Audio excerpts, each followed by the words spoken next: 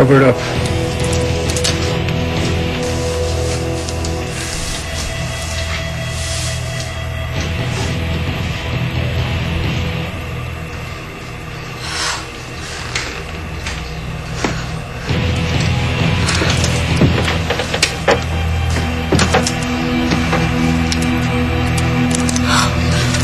Sharon, what happened here? Oh my God, are you okay? I don't know. I went up to the mansion to bring James his art supplies, and Phyllis was here cleaning like she does every day. When I came back, I found her lying on the floor. I thought she was unconscious, so I checked for a pulse, and when I couldn't find one, I called 911, and then you. I can't believe this. I've known her for years, and now she's dead.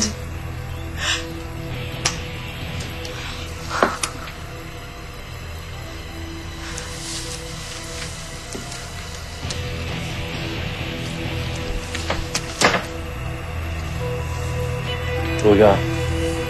As best as I can tell, she's been dead less than an hour. The body temperature just dropped. Did you determine the cause of death yet? Strangulation, which called asphyxiation. See these bruises around the throat? Great force was used. At a guess, I'd say the assailant was male. What's that? John?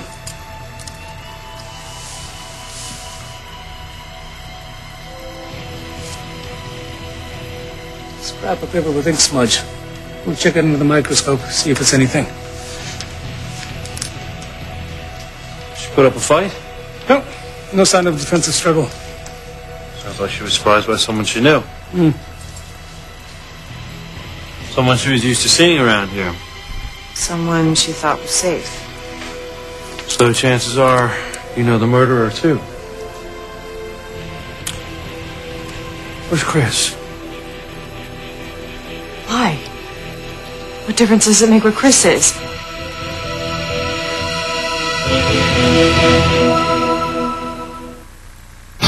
Breathe in, breathe out. You keep me alive.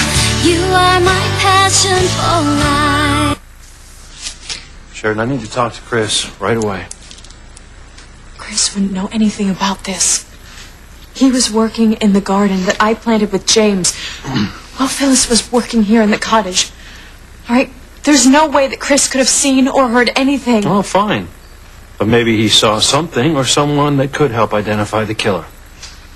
Look, the garden is a good walk from here. I'm telling you, there is no way that Chris could have heard or seen anything. And if he did, he would have helped Phyllis. There is no way that Chris is a suspect. Sharon, come on.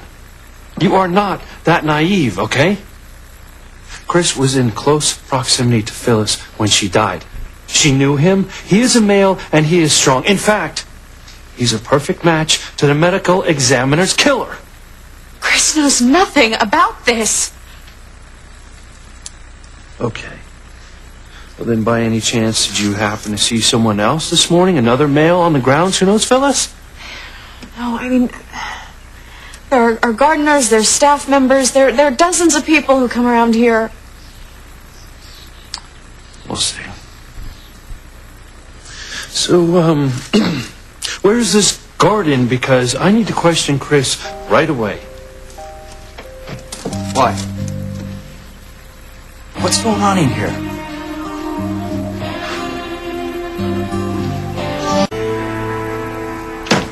Don't cross the tape.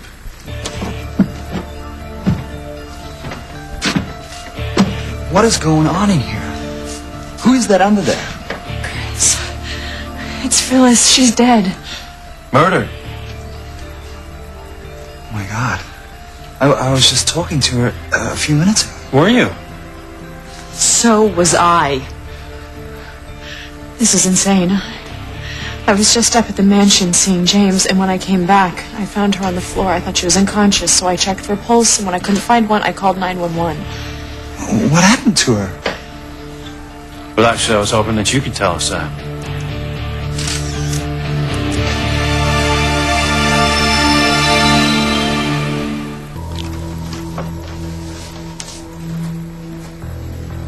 kind of a question is that? God, poor Phyllis. How dare you, Luis? How dare I? I'm a cop, Sheridan, and from what I've heard, Chris is the last person to have seen Phyllis alive. How exactly was Phyllis murdered? She was strangled. So you mind explaining to me, then, how you got these cuts on your hand?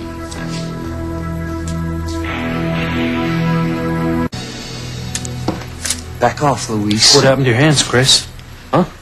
They're a mess. Of course they are. I was in the garden. I was clearing James and Sheridan's garden, and then I cleared some brush. Some brush? Yeah. They have gardeners for that, you know. Yeah, well, I don't mind getting my hands dirty. Anyway, I had some pumpkins that I wanted to harvest before Halloween. Is that a crime? I don't see any pumpkins. Yeah, that's because I left them in the garage, so that when James and Sheridan cut them, they won't make a mess in here. Okay? Dirty hands, hard work. They go together. And these scratches I got from the underbrush. If you think Chris got the scratches on his hands from strangling Phyllis, remember the examiner said that there was no indication that she put up a fight. So why would the murderer have scratches on his hands? He also said that whoever attacked Phyllis knew her. Certainly Chris knew her, didn't he? My husband did not kill Phyllis! All right, fine. So I'll calm down and just start thinking rationally. I am not the one who is losing his mind! So you say you knew Phyllis pretty well, huh? You know if she had any enemies, anyone who wanted to kill her? She was a lovely woman. And a wonderful mother. She was a bit of a gossip, but people don't get murdered for that. You said she was raising a child all alone. Is there some ex-husband we should be checking out? No. She was widowed for years. That's why she had to work here to support her boy. God, poor Lottie. Well, maybe there's some angry boyfriend you don't know about. I don't think so. Check it out. Luis. We're all done. Gonna move the body? Yeah, sure, go ahead.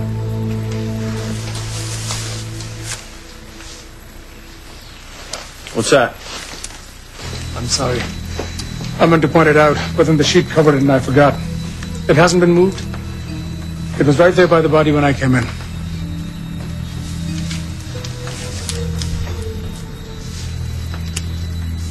Thanks. I'll have the autopsy report to you as soon as I can. Anybody recognize his pen? Yeah, that's my pen. I must have dropped it. Bag it. Could be evidence for murder.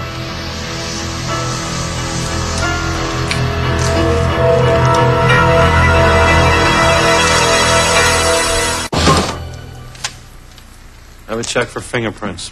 Well, that's just stupid. Of course it's going to have my fingerprints on it. It's my pen. Yeah, so how exactly did such a nice pen end up on the floor? I don't know. I used it to make some notes earlier. I put it down on the table. It probably rolled off onto the floor. Mind if we have a look around, Sheridan? Of course not. Go right ahead. Right, Chris? Sure. I've got nothing to hide. And we want to find who did this to poor Phyllis. Good. Fancy, come on, let's start outside. Oh, and don't go under the tape. As you know, it's a crime scene. Yeah.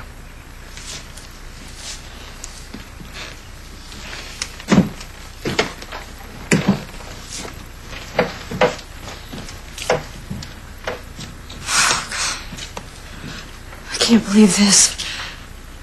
Trouble just seems to follow me around like a dark cloud. Hey, come on, Sheridan. It's not your fault. The nerve of Luis asking you those questions. It doesn't worry me. He's just trying to do his job. You're so cold. I want to make you a cup of hot cocoa to warm you up. Thank you. I'm so sorry, Sheridan. Please. You have nothing to be sorry about.